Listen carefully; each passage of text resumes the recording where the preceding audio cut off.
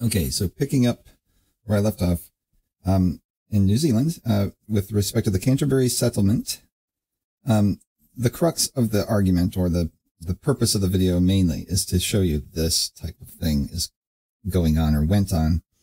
And that is the untold or little told history tells us a lot when we think about it. They are saying that they organized a colony in such a way that entire towns were planned / built before settlers arrived. These towns would be like a community back in England, with landowners, small farmers, and workers, and with churches and shops and schools already built, and not to mention train stations, defense fortifications, castles, the list goes on and on. Technologies that were developed and then awaiting rediscovery were torn down, but the telltale signs were still there. And so we'll come back to this about Christ Church in New Zealand. But let's pick up where we left off, and that is precisely here. I was showing something, and this is from the National Museum of the Royal New Zealand Navy. Okay, so what do you think of, if you're in charge of the Royal New Zealand Navy, wouldn't you like to say that you have a proud history?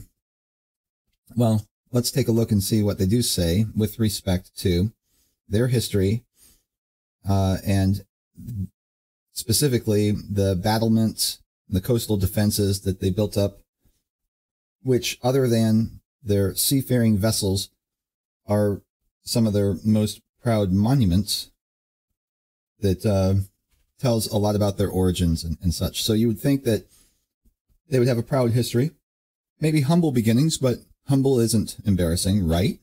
Well, let's see. Right off the bat, they're talking about, you know, and I'll just do it. I love to do this in the voice because I kind of hear this voice when people say, UAP, you don't know what you're talking about. You're just a num-num, and those defenses were already there, and you don't know what you're talking about, blah, blah, blah. Okay, well, all right, you can think that. That's fine. But let's just read what they have to say about it. There is a fundamental flaw in the traditional reliance on the Royal Navy. The apparent protection offered by the Australian squadron, which had been based in Sydney since 1848, was made inadequate by both its lack of strength and disposition. Ooh, slam, right out of the gate. They're slamming the Aussies. So they felt that if New Zealand made some effort to defend itself, then the Royal Navy might be more freely forthcoming in an emergency. How would they even know? So they're saying, you know, the Aussies, those lazy sons of bitches, they wouldn't even help us. They would let us die at the hands of the Germans or the Chinese or whoever, because they're just a bunch of no good, do-nothings. They just are worthless. But we're even more worthless. So let's make a show, an effort to act like we're trying to defend ourselves, even though we're not. And then that'll kind of trick them into coming and actually defending us, which is their job under the royal crown that seemingly has no authority over them out here. Wow. You know. So to meet the danger of unexpected attack, 22 64-pounder guns were promptly ordered from Britain. But no sooner had they arrived than the scare abated and the familiar pattern of procrastination reasserted itself. What a proud history. And they were invited, someone to advise on the disposition of the new guns in 1880 with the warning that recommendations that cost too much wouldn't be accepted. Okay. Well, hey, we got all these guns. We don't know what to do with them. We need you to disposition them. Are they useful? Do we put them in storage, or do we scrap them? Because we don't know what to do with because we got these guns and we don't know what to do with them. Like, what are they even for? So they have to hire somebody to come and we have to warn you. If you tell us to do anything that costs money, then we're not going to accept that. And the recommendations of the government were to put them in the storage, okay? So, okay, so they had to react to the colony's deteriorating finances, and so they just put them in storage. It'd be too expensive to just do the last little percent and mount them up. So, well, okay, that's understandable. At least economically, they are thinking in terms of, you know, you don't spend money based on a sunk cost. You know, oh, we've already put so much money into this, we can't let it fail. Now we have to put more money into it. Well, no, you don't make business and economic decisions based on sunk cost. Now let's remember that, okay? We're going to revisit that in a little bit. So, what did they do then after that? They ordered more guns, 6-inch and 13 6-inch and 10 8-inch loaders were bought. And then they set up one of the stored 64-pounders. But nobody saw it because they said, well, you know, we put mines all around the gun emplacements and nobody saw them build it. But, oh, well, they were hastily constructed in all the major harbors according to a scheme. All right, I know scheme. Yeah, scheme. Okay. So, that's fine. Let's see what else they have to say here. The 1885 works had been built in haste and provided at best a rudimentary defense system. In other words, it was worthless. Whatever they did, you couldn't see it anyway because they had mines around it, so you just have to take their word for it. And so at this point, you know, it's been worthless. They haven't been able to do anything. So what's next? Well, after it's already been done, the task of redesigning and constructing new positions was given to somebody for a much more sophisticated defense system than that which was thrown up in 1885. So it's basically, it was puke. It was most concerned to develop the mine defenses, which had received scant treatment in 1885. Man, what a bunch of clowns. What the heck are they doing? And water mines, you know, they run across the harbor bastion point because of, well, okay. So the value of spar torpedo boats was revisited. Torpedo boats, I mean, that sounds like speedboats. You know, like, did they have those? I guess so. The word comes from somewhere. Who knows what they really look like? I don't know. Torpedo boats.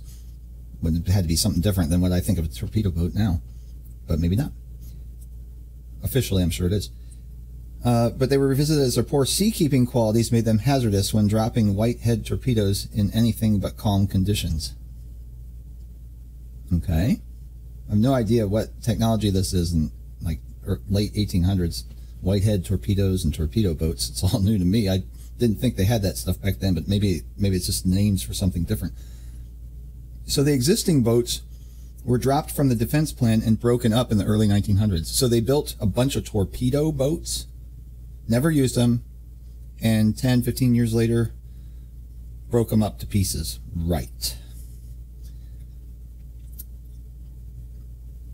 During 1887, the impetus to complete the plan began to wane once again.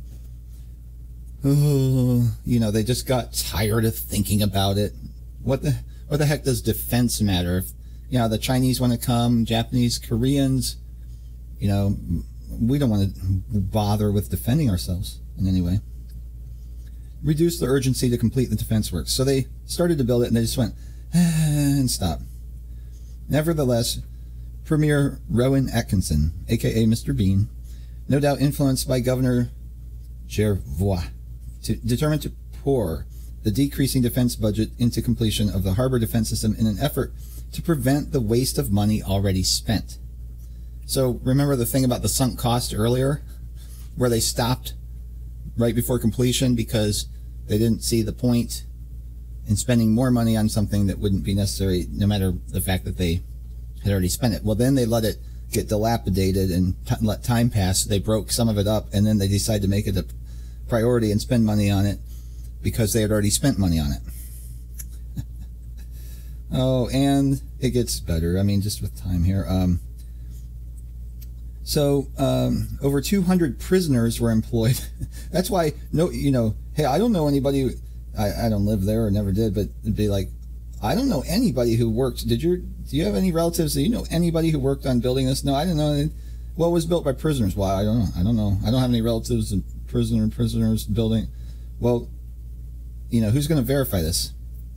But these prisoners were employed in the main harbors to quarry stone, collect sand for masonry and concrete, and work the varied machinery. Sure. Absolutely. I believe you 100%. I promise. Though I am being heavily sarcastic.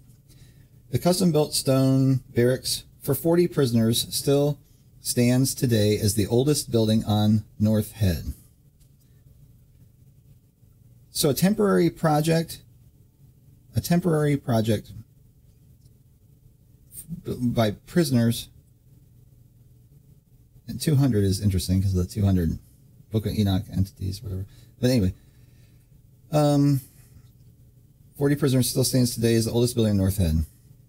In this way, Bell had virtually completed the original Jervois scheme by the time the Rowan Atkinson, a.k.a. Mr. Bean government, fell from office in 1891. Fort Takapuna and Fort Kotle on North Head were completed. The 8-inch Armstrong gun in the South Battery. Oh, I love this. Oops. I love this one. I love this. Oh, don't want to miss this. Where'd it go? Oh, where is it? Where'd it go? Oh, yeah. Takapuna and Fort Cartley, North Head were completed. The 8-inch Armstrong gun in the South Battery, stamped with the name Arthur Bell, 16th of February, 1889, as a testament to the date of its emplacement. Sure. I believe you. Lie to me, I promise I'll believe you. It's just a joke. So, it's just so funny. Confident in the suspicion that a definitive assessment of New Zealand's defense requirements was elusive. So that was the, after all that, they review themselves and they say, well, you know, I just have to say, I'm just getting a divergent opinion on the viability of the harbor defenses throughout the 1890s. I'm confident in my suspicion that a definitive assessment of New Zealand's defense requirements will remain elusive. A succession of commanding officers, Keystone Cops they're known as too, the New Zealand forces offered differing opinions and solutions. Well, well, well. The harbor defenses built in the 1880s were state of the art for the time, but some of the equipment never became fully operational, and none of the guns were ever fired. See, they could have taken a note from Emperor Palpatine, the evil emperor. You make it, and you make it look like it's not fully operational. But behold and witness the power of this fully operational deflector shield. So, well, battle station, whatever. But then they say, the very existence of these defenses provided a deterrent against intrusion by an enemy ship. And more importantly, I should have highlighted that too, a reassurance to the public of the time that such an intrusion would be resisted. Oh my gosh, I can't believe that one got by me the first time. So he's saying, you know, the very fact that we kind of half-ass built these incomplete defenses was good, because the enemy's not going to attack us if we're telling them, you know, that we have these defenses that we kind of didn't have, but we just kind of half-assed the existence of it. Well, no, it doesn't. That's the thing. It's the structure was there, but they couldn't make it function because they just had, you know, dug it out. They cleared it out, cleaned it up a little bit, but they didn't know how it worked or if it was even for defenses or something else. It didn't matter, because they told people, and they told their enemies that, yeah, this is totally a defense thing, you know, that we got here going. And so they won't attack us. But more importantly, they told their own people reassuring words to their public of that time that such an intrusion would be resisted. So their plan was, we have this stuff that kind of looks like defenses. It's not, but we're going to lie to our enemy, that we're going to make it sound and make it seem like they are defenses. But even better, we're going to lie to ourselves that the enemy won't attack us because we could defend such an intrusion, even though, hey, even though we actually couldn't defend an intrusion, but well, don't tell anybody that, we're not concerned. We're not concerned with actually defending ourselves. Come on. Unbelievable. Does not compute in the traditional narrative. Of course, I think there's a completely different story, but I've told you that already. Bridge in conjunction with possible minefield, a possible minefield. So, don't go across these waters. Don't walk across these lands because there's a possible minefield in place. But later on, you can walk, you can go there because the project was discontinued.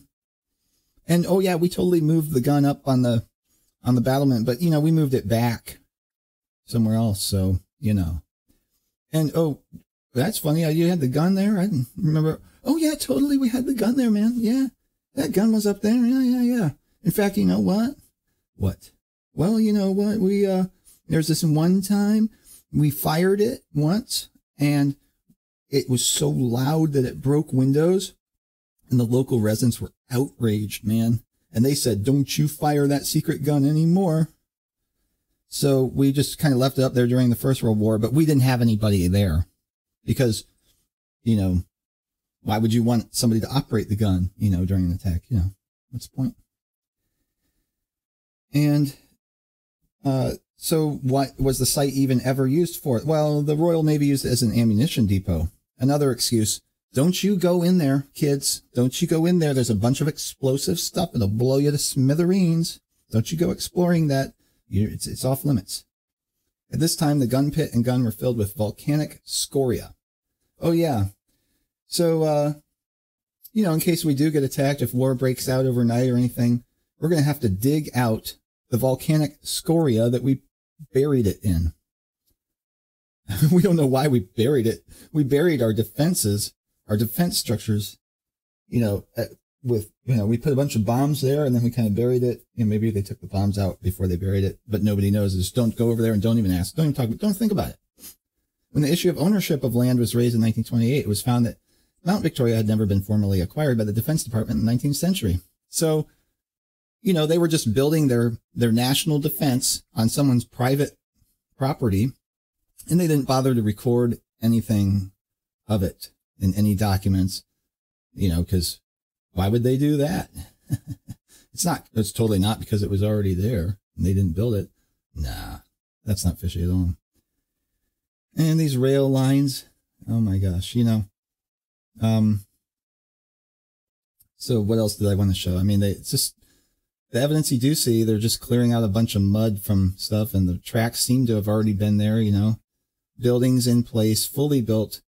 This is a newer picture, but this shows you that they had motor vehicles and the place was still unused, brand new, empty. And, I wouldn't expect one picture to do it, but you look at all these. These are super old maps, 1841. 1841, this is the map, and the city is laid out in its entirety. The roads are built. Some of the roads are, going, I don't know if that's like a tunnel in the middle, but this looks like what you would get today. You know what I mean? Like, and when it says plan of Fort Britomart, that doesn't mean that it's only planned. And they could have written that later anyway, but the word plan also means like map,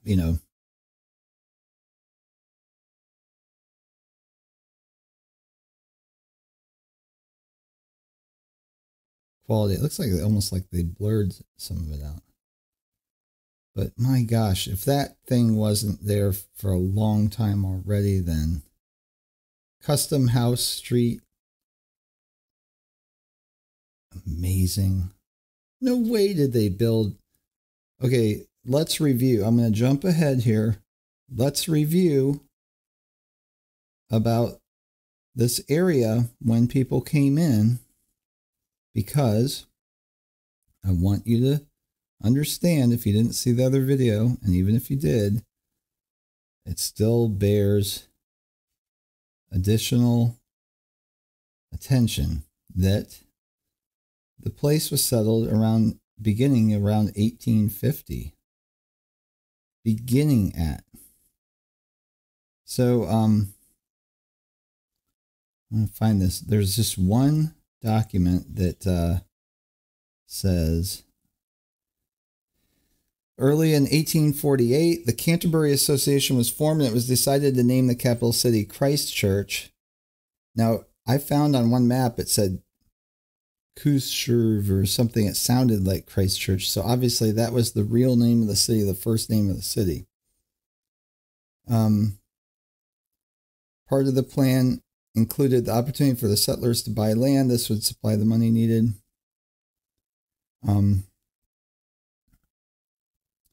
So where are the people? Well, during the 1820s, 1830s, the local Maori population fell, and they give excuses for that. You know, European, with a wave of the hand, European diseases, measles, influenza, hundreds of Maori died. There were only hundreds there.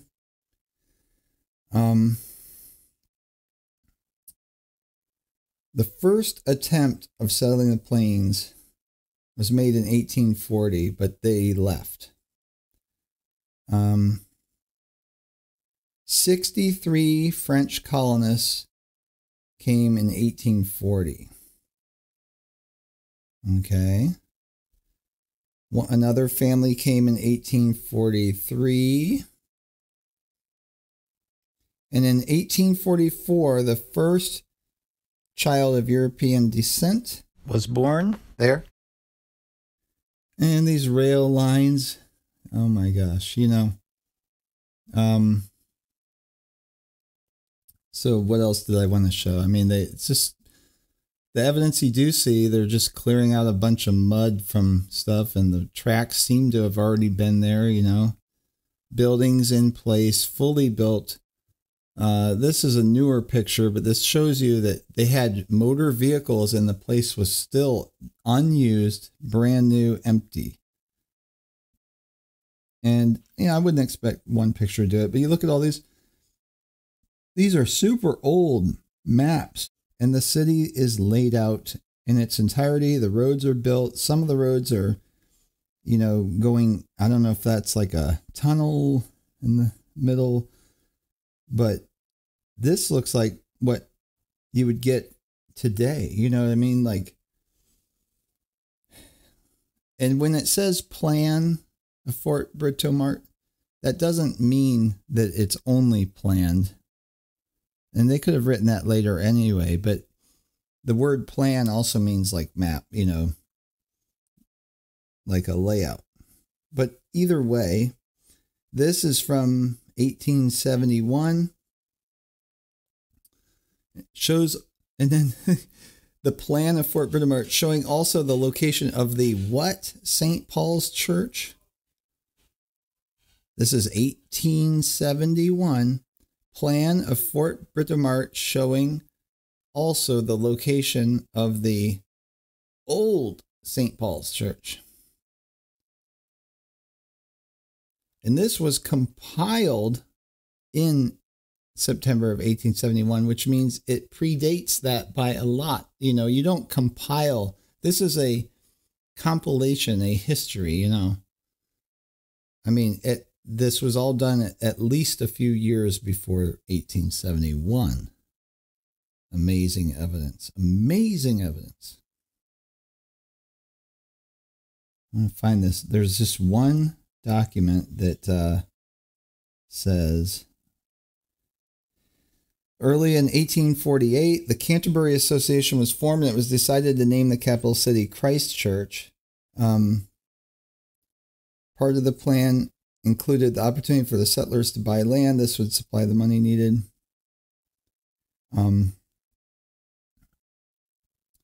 So where are the people? Well, during the 1820s, 1830s, the local Maori population fell, and they give excuses for that. European, with a wave of the hand, European diseases, measles, influenza, hundreds of Maori died. There were only hundreds there. The first attempt of settling the plains was made in 1840, but they left. 63 French colonists came in 1840. Okay. Another family came in 1843. And in 1844, the first child of European descent with the last name of Manson, which is similar to, well, same as Charles Manson and very close to Mason, Masonry, Freemasonry. So 1844, the first European child was born there. I think we've had one child was born on Antarctica that we know of, right?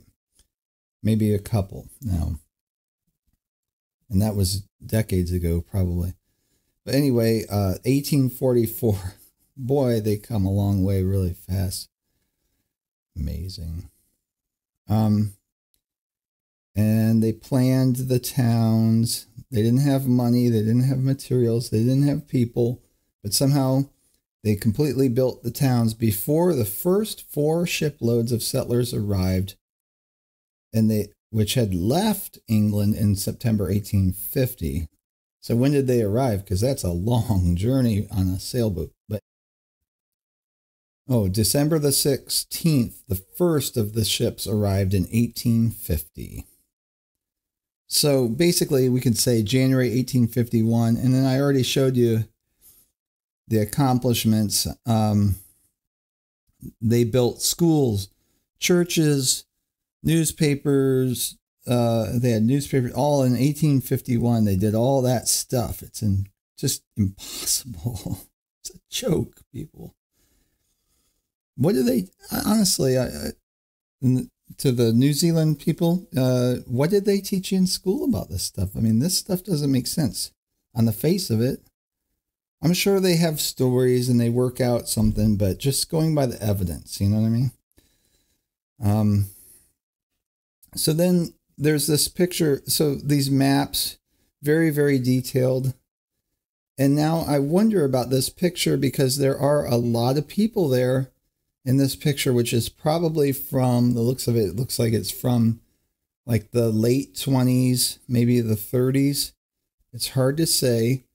Of course, it could be from way before then. Could be.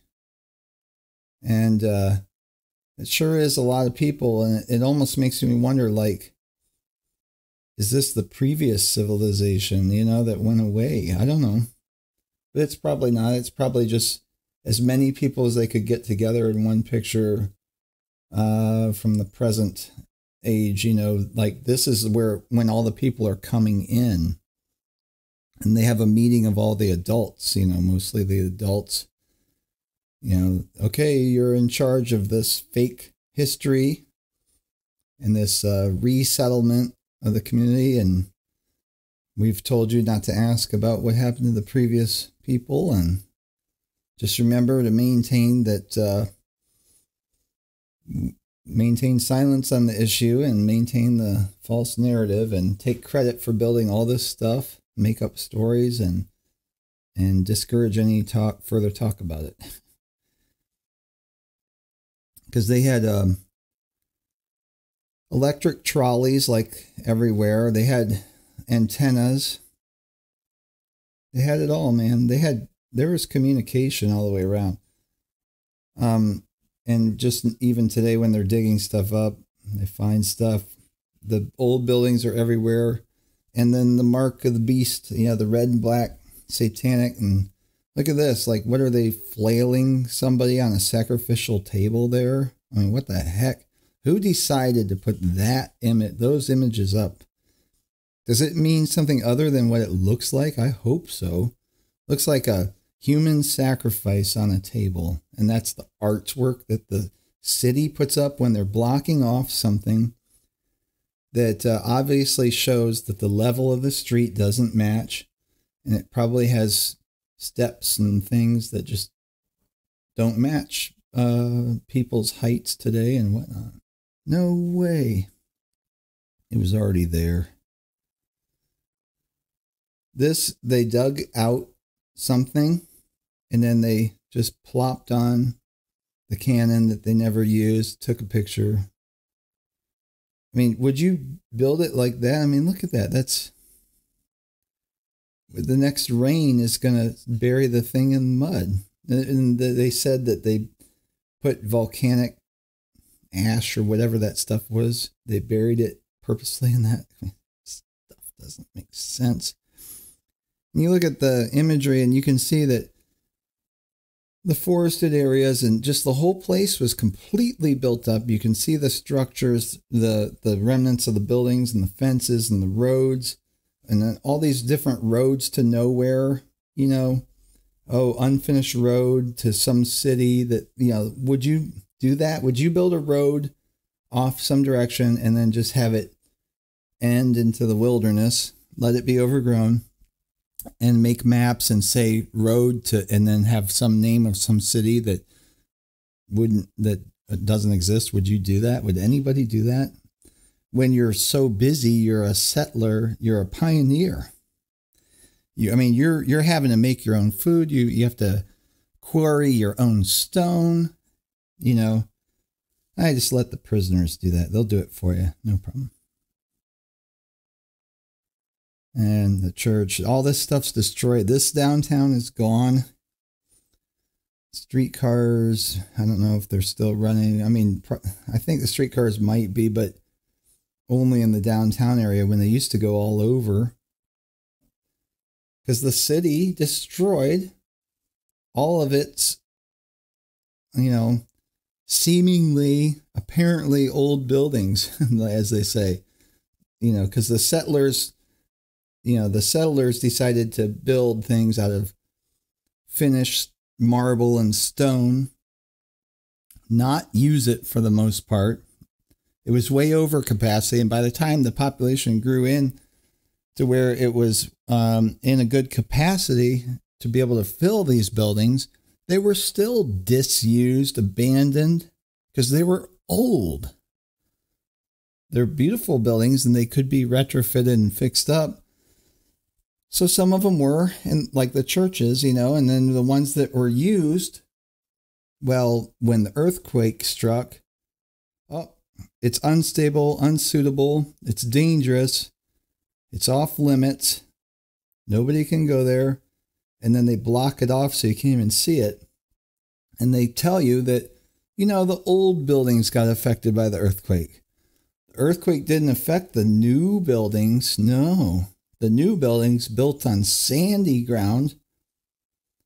The new buildings built on flood debris. No, they were fine for the most part. It's the old buildings that fell down. Not the one with the dinosaur painted on the side.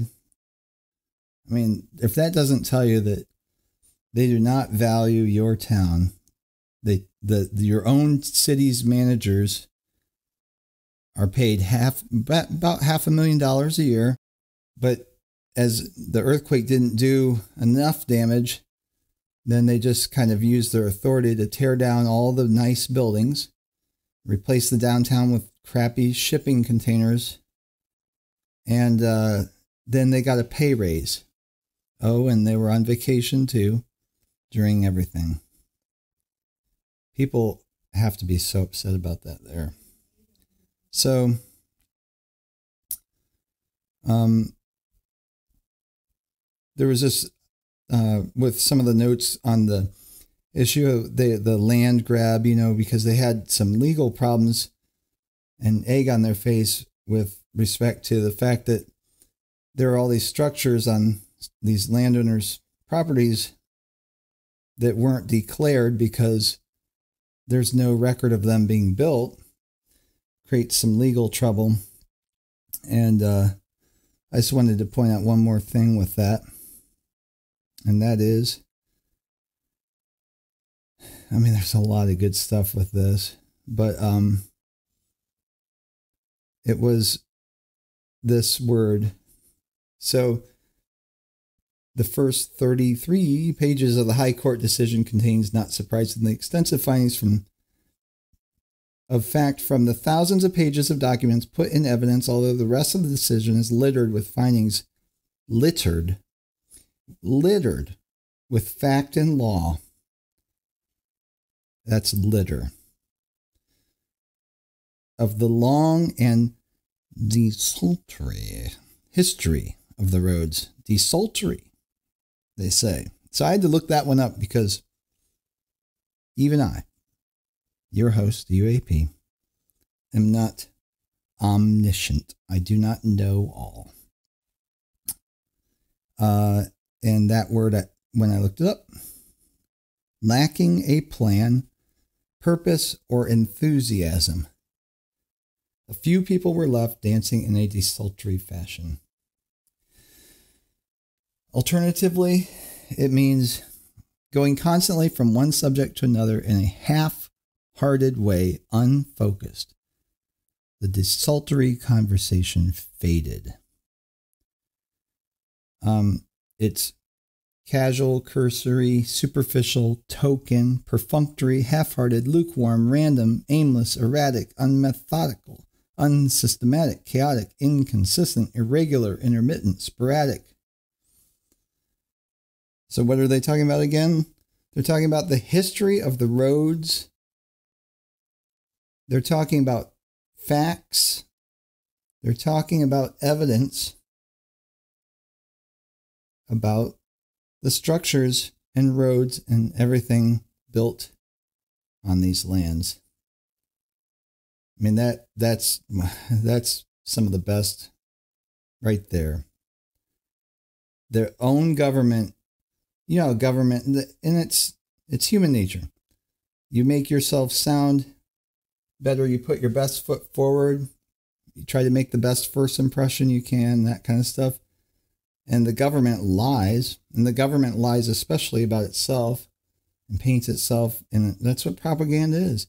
But even the government talking about its own self in dealings with these tunnels and these other things, they just say that they're incompetent. They say about themselves that they have an irregular, inconsistent record, and that their dealings were aimless and nonsensical.